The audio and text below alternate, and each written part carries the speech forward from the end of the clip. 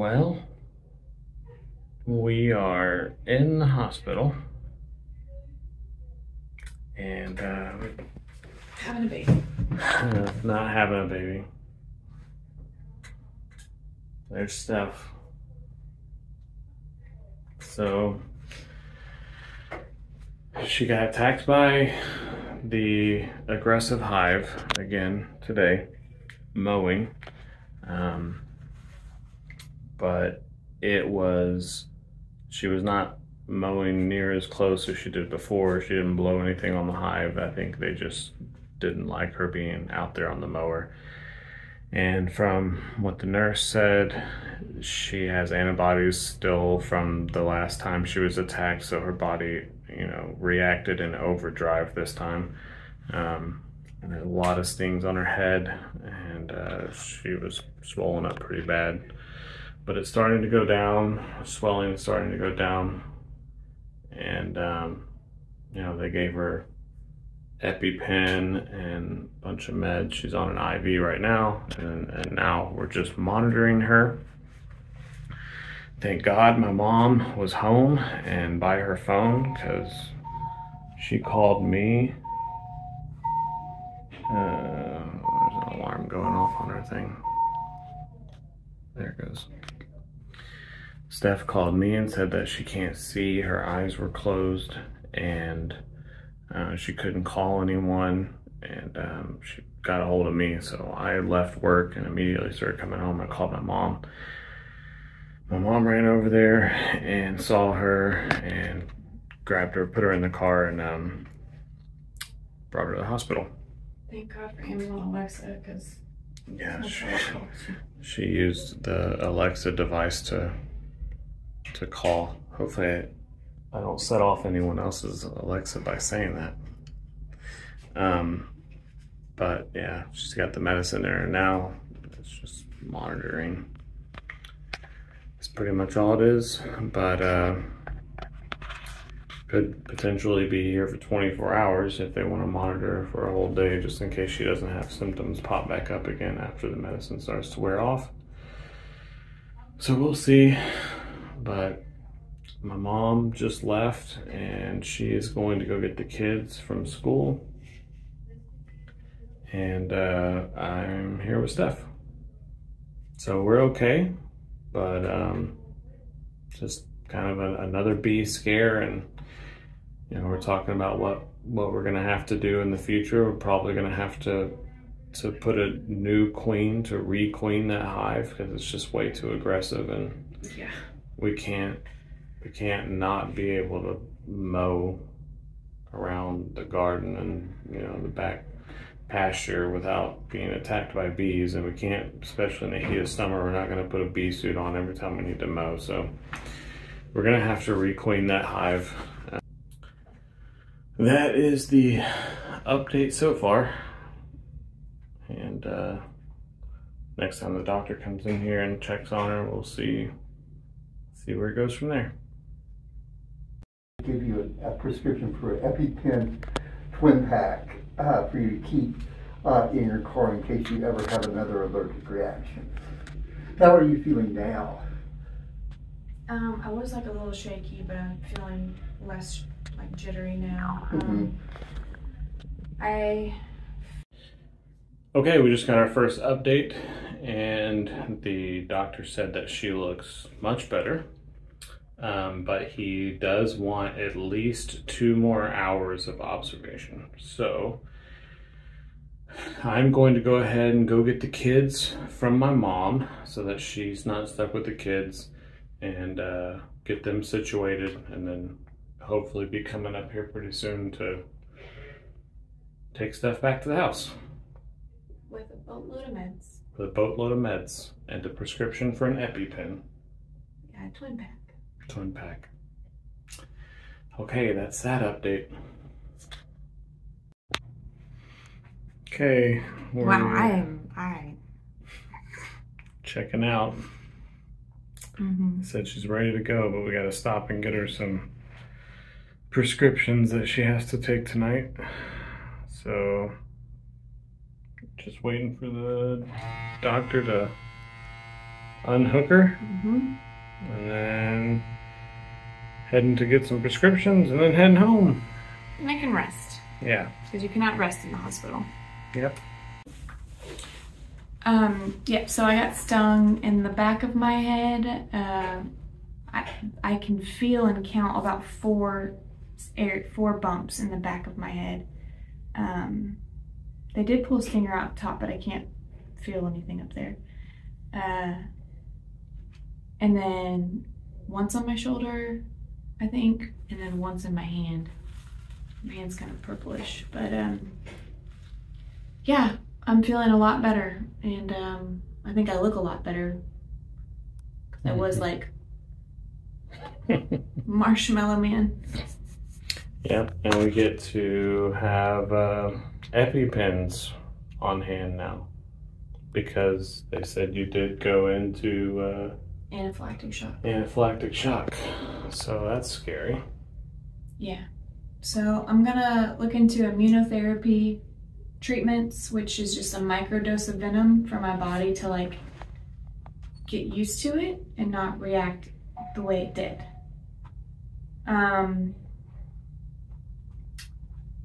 So that's kind of discouraging for me, because one more sting could just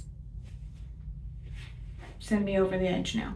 So Maybe the immunotherapy though will, like, you know, build that back up. yeah, Your resistances. maybe. We'll see. But just waiting for the IV to get taken out, and then we're headed home. Okay, we're back home. Steph is still with us, Yeah, but not gonna lie, when I hear buzzing though, I'm yeah. a little bit of PTSD going on. So yeah, I just told her when we pulled up to the house, I said, hey, I was gonna go just, you know, let everyone know that we're home and wrap everything up and maybe film the bees a little bit. And I was like, if you don't want to come with me, that's fine. You can go inside and lay down. She was like, I feel comfortable going to the chicken coop and maybe not any further, because how dumb would it be if she walked out here and got Stung again. stung again. And we haven't, you know, they called in the prescriptions for the EpiPen and things like that, but this is good for you. Yeah. They called the prescription in for the EpiPens, but they weren't ready yet, so we went ahead and came home first. But yeah, so I do want to talk a little bit about, I'm going to walk over here. You want to stay here? Yeah. She's going to stay. If you start running, I'm gonna run. Okay. So I wanted to talk a little bit about something weird that happened whenever I got home. So I went and got the lawnmower, right? It was over by the beehives, and I'll kind of turn around to where you can see the beehives. But the lawnmower where she had jumped off was over all the way to the corner, all the way to where the driveway is, and she had jumped off. She wasn't even like super close. The hive's here, the lawnmower was way over that way, but that's where they jumped on her. So I went ahead and put the bee suit on, and I got on the lawnmower, and I was gonna just drive it back to the garage, but then I was like, I'll just finish mowing. There wasn't a lot left to mow, so we finally had a break in the rain. I figured I'll just mow and get it over with.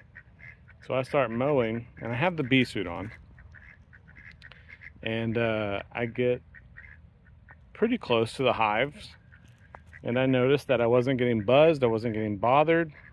They weren't even flying around me, they didn't care.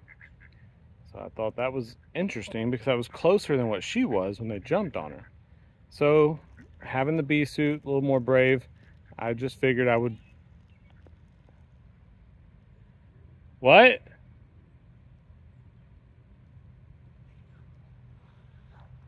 Is one buzzing around you?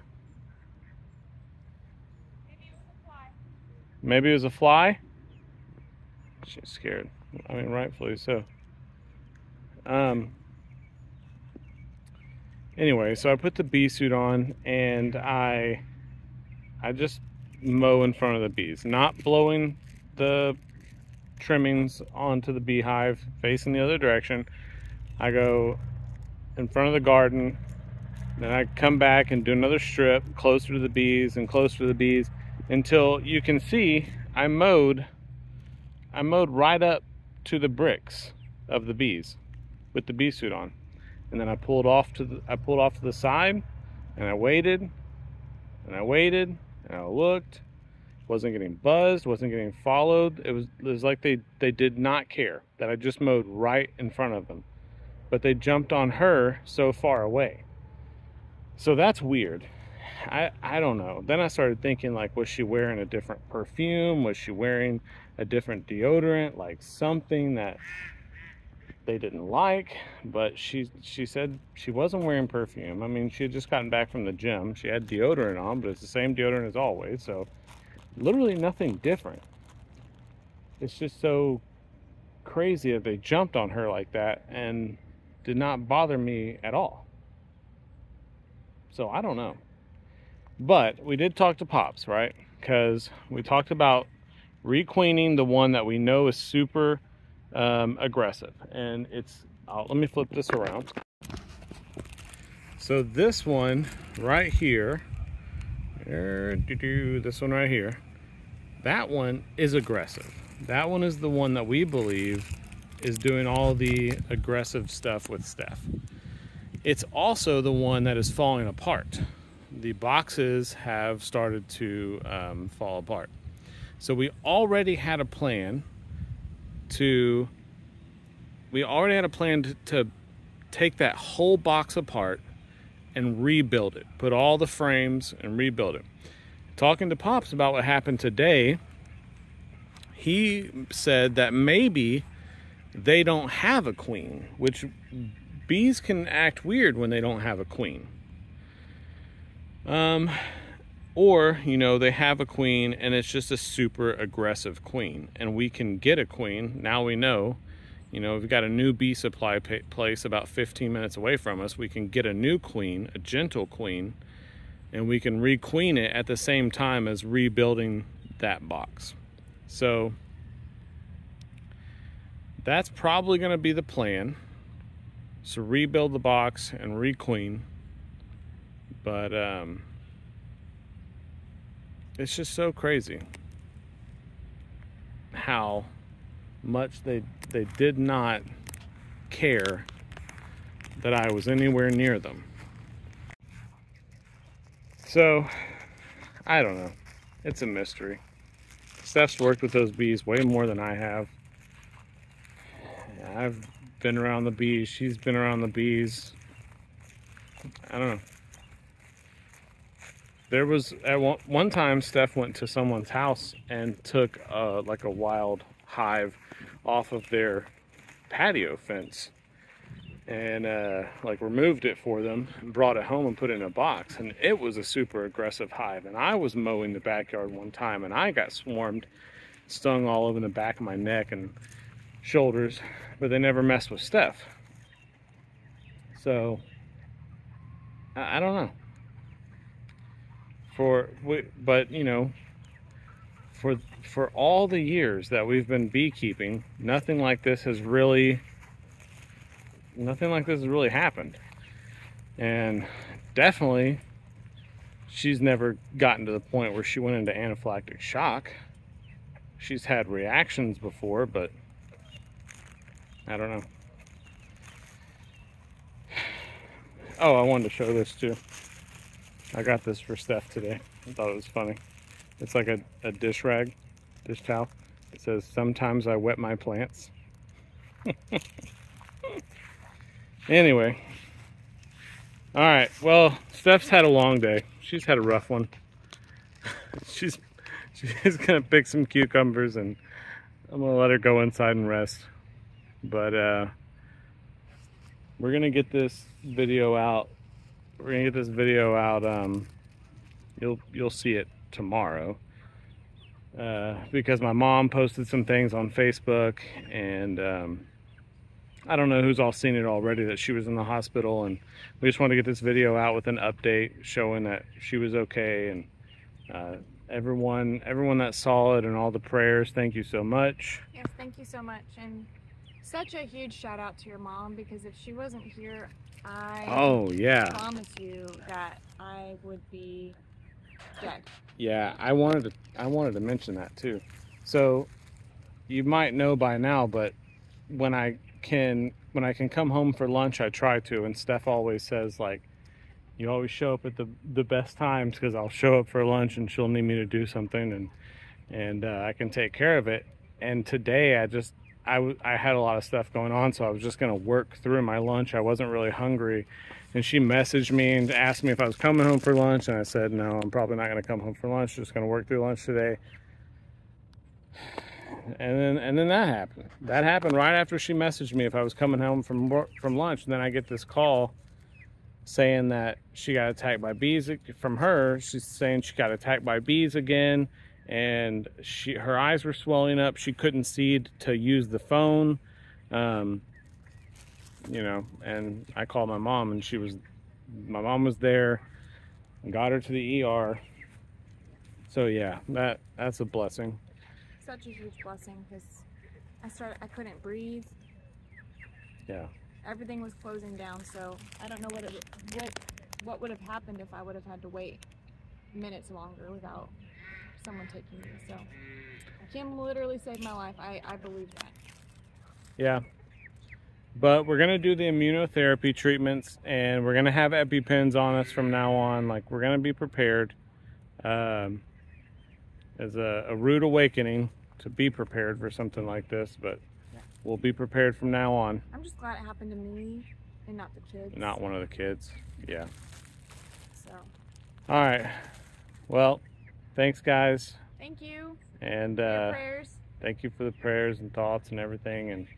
And we're all good here on the homestead, and we'll see you on the next one. See you on the next one. Bye. Bye.